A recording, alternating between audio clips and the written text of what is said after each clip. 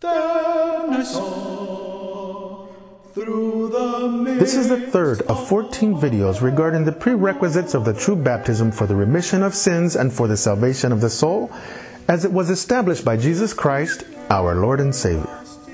Mark 16:16.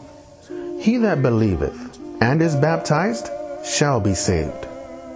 Well, it sounds simple enough, to believe that is, but if even Satan's demons believe, why aren't they saved? James 2:19. Jesus Christ said precisely who would truly enjoy the promise of salvation. And it's not for those who merely believe that He is the Son of God, that He was risen from the dead and is now reigning, and that He is our Lord and Savior.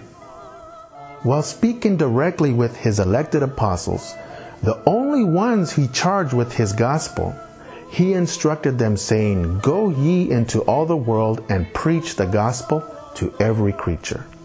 He that believeth in that gospel and is baptized shall be saved."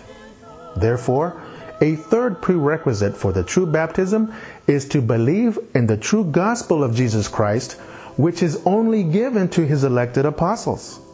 Because the person who believes in that true gospel is going to fulfill all of Christ's other ordinances as a prerequisite for eternal life. This is the doctrine of Jesus Christ as it was revealed to His holy apostle of this era, Naason Joaquin Garcia. May God reward you for hearing this 1-minute truth.